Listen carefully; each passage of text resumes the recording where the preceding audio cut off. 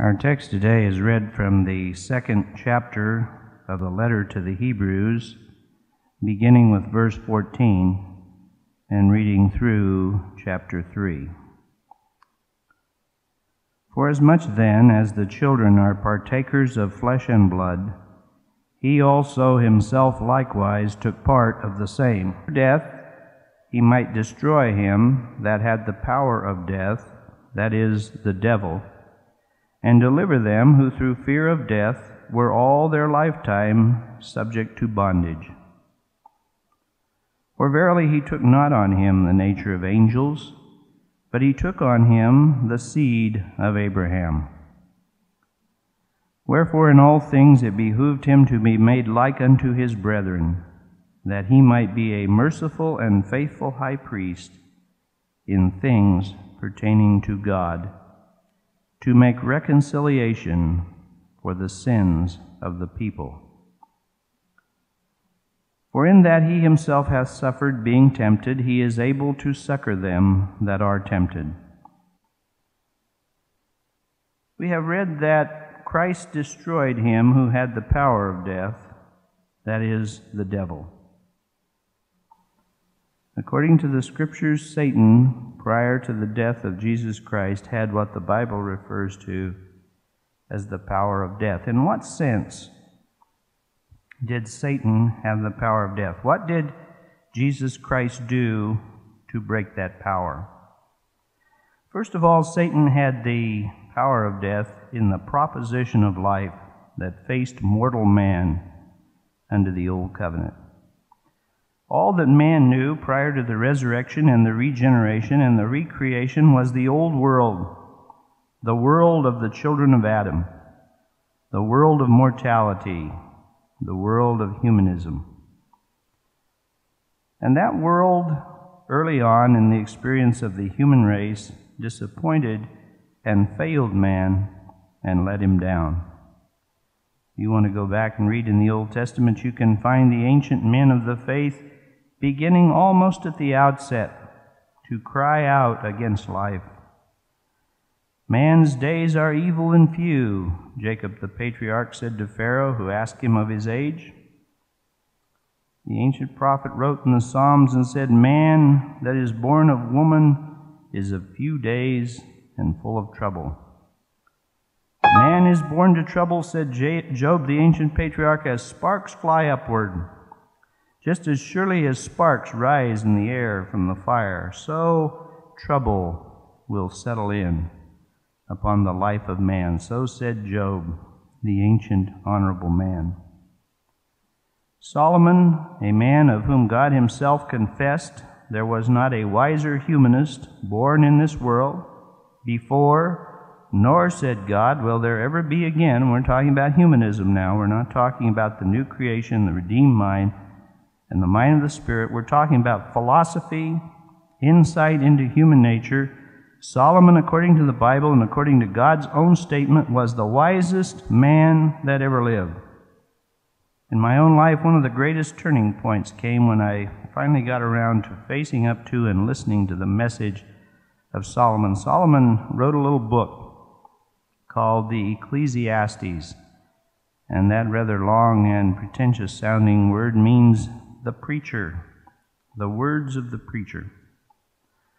Now, Solomon wasn't a preacher in any contemporary sense. He didn't have a congregation. He didn't meet every Sabbath and give sermons to his congregation. Solomon meant this. He said, I have a message to tell the world.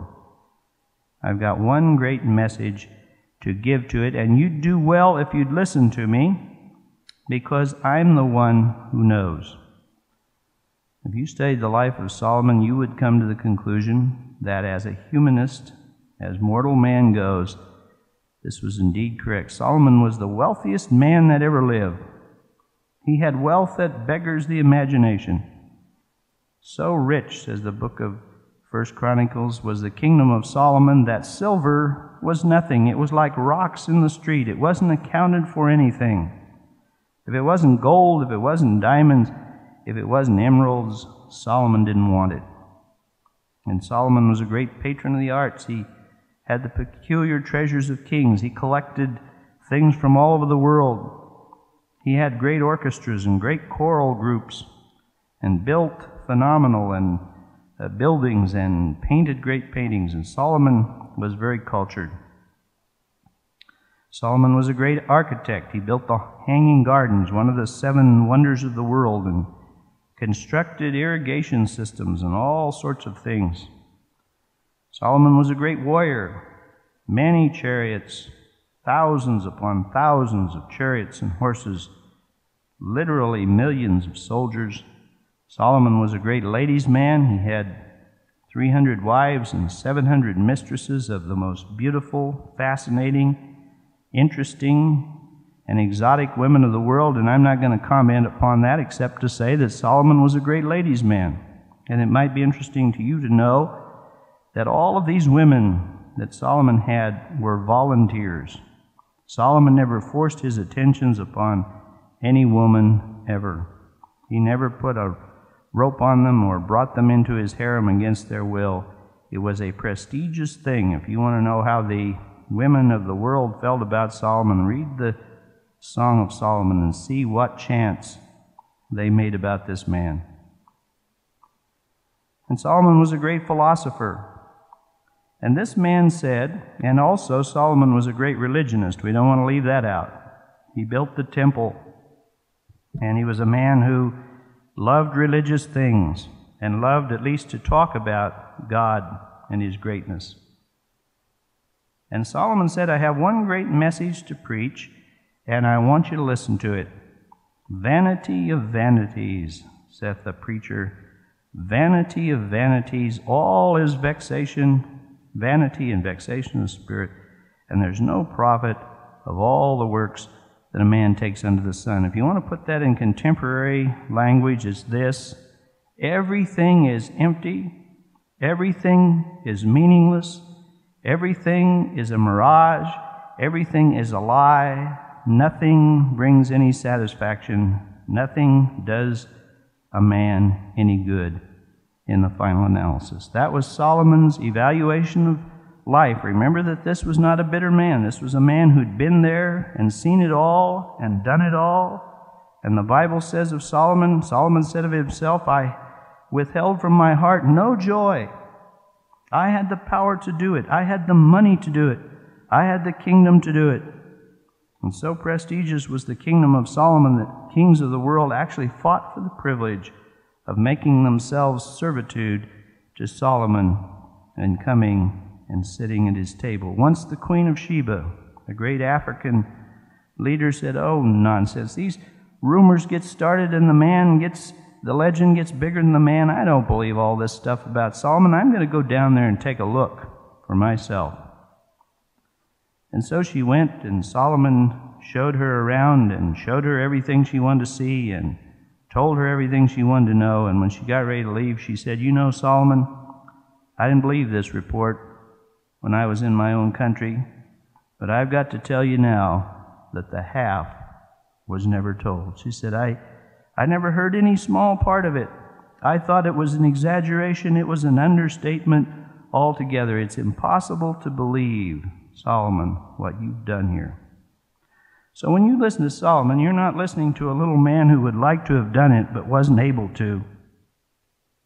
You're listening to the most successful humanist that ever lived. Solomon said, in fact, in the book of Ecclesiastes, he said this, you read it. In fact, he said, life is so meaningless that it isn't even a zero, it's a minus. It's worse than nothing.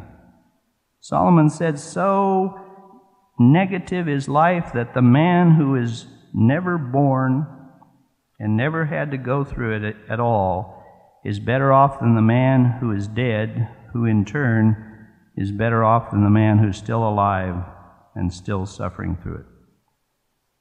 Well, all this is by way of showing that the proposition of life under the Old Testament had nothing to offer, and men, holy men, great men, wise men knew it.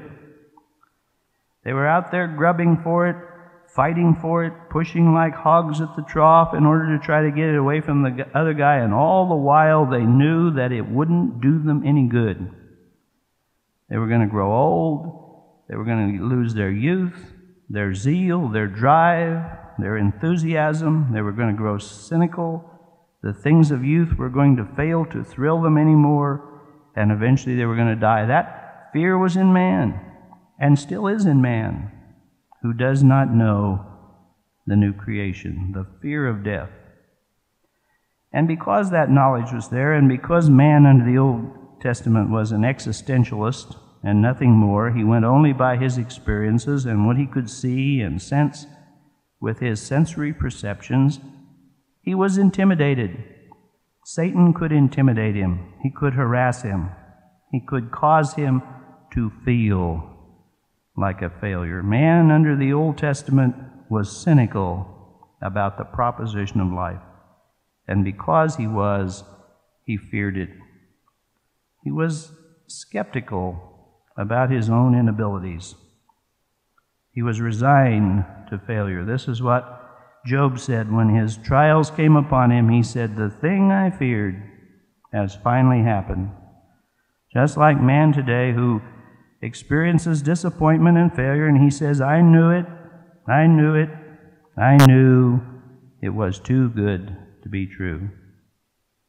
Man is cynical, and he has learned to accept failure. He's resigned to it.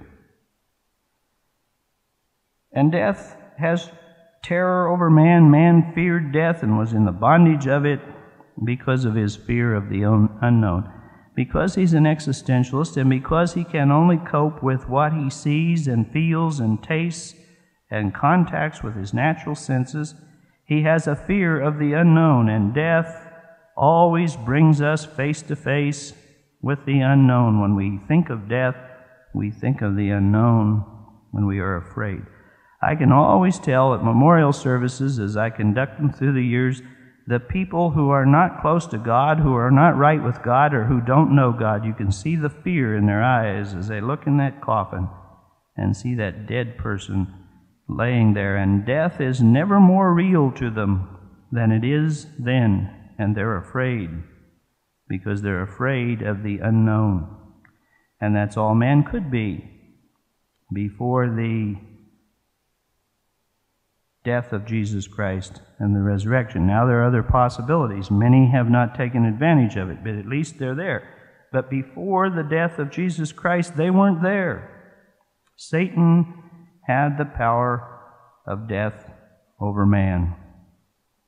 It is too bad that many non-Christian people today who are not justified still live in the fear of death, even though it isn't necessary. And it is equally unfortunate that many Christian people who are justified but are not sanctified still live their lives in the same way, still trying to get the old things, still trying to achieve the false world, and still living in that frustration and fear that inevitably comes to the man of the old creation. And remember this, never doubt it for a moment.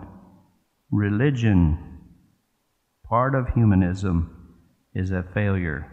Religion is part of the old and is a failure. Now, Christ took away the bondage that man was in because of the fear of death. How did he do it?